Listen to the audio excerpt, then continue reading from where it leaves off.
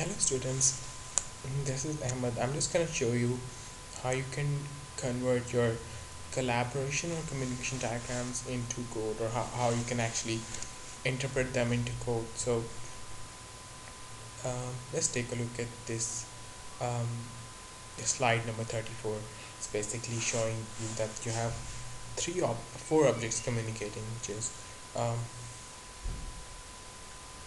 object of object A, which is an instance of class A. Then you have this object which is an instance of class B, and then this is another instance of class C and an instance of class D. So as you can see, we have four different objects, right? So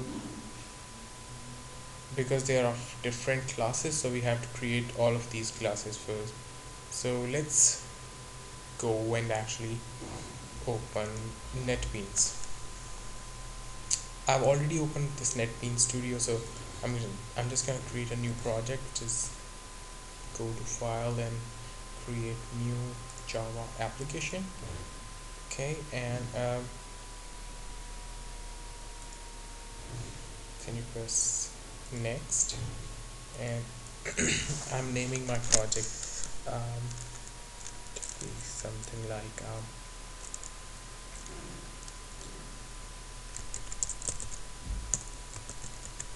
communication demo. Alright, sounds good. Okay, so there we go. We have our main class, right? And NetBeans has created a package with the name communication demo. So here in the tree you can see this folder shows you your packages, and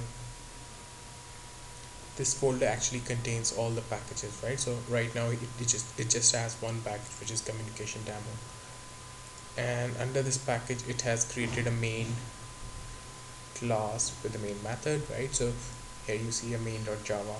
So if you want to create further classes in this package, you have to right click and create new Java class here, just like that. So as we know, take a look, we have four different classes. So I'm going to create four different classes first. Okay, so new Java class, let's call it class A. Then I have another one, call it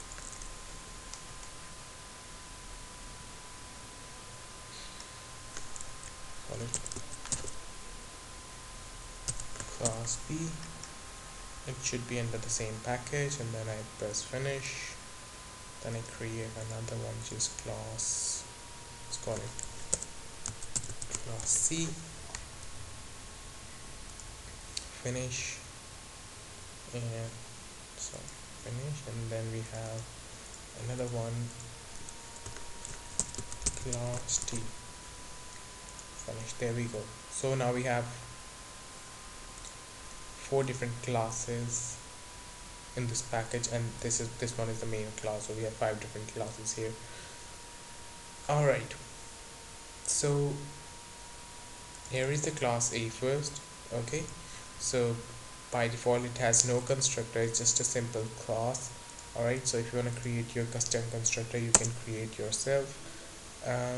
Let's go back to the slides. So take a look here. Class A receives message 1. That means somewhere in the program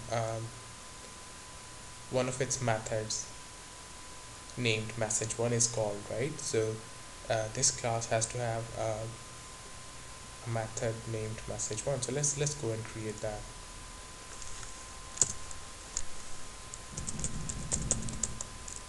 Public, you can call it void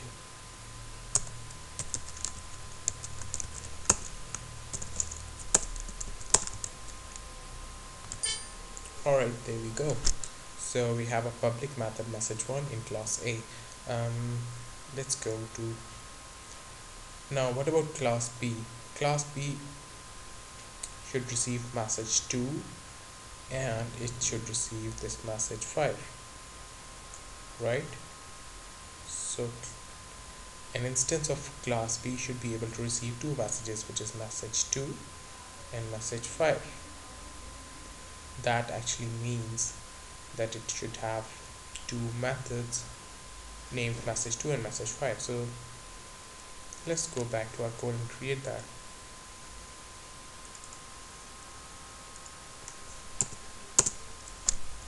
So we call it public void message 2, and I just copy this code and rename that to message 5. By the way, let's do something like this: system dot out dot println string and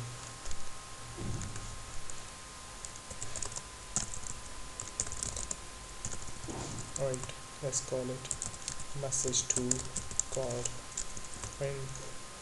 I'm going to copy this and paste it here, call it message 5. This is just so that we get to know when these methods get called, we'll see these printout statements in the on our console. So let's do the same thing with class A. Let's double click that and I'll just print the same thing in here, called message 1 called. By the way, we can do it like this in A. Let's call this message 1 called in A, message 2 called in B, and similarly message 5 called in B as well.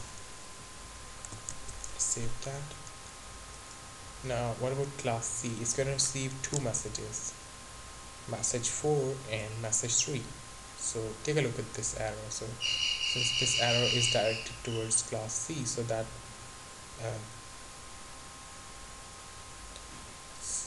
this basically means this instance of class C will receive two messages, message 3 and 4. So we just follow the same thing and create message 3 and 4 inside class C.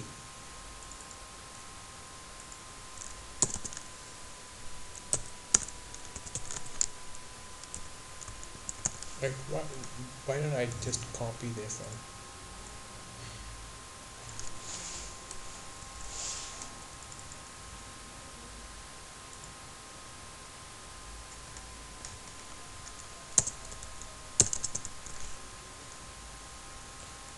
the name was message 3 and message 4.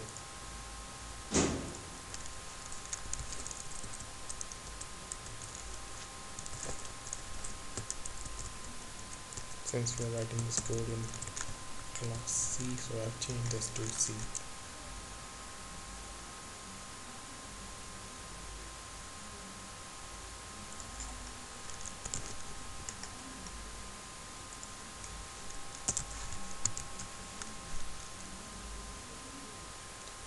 Alright.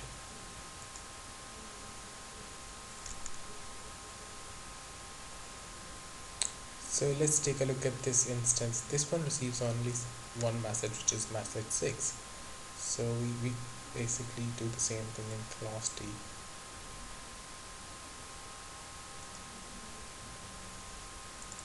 Go to class D, just paste the same code, rename the method to message 6.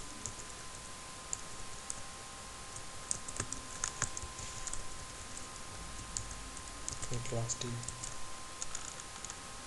Alright, let's try building this project first to make sure everything is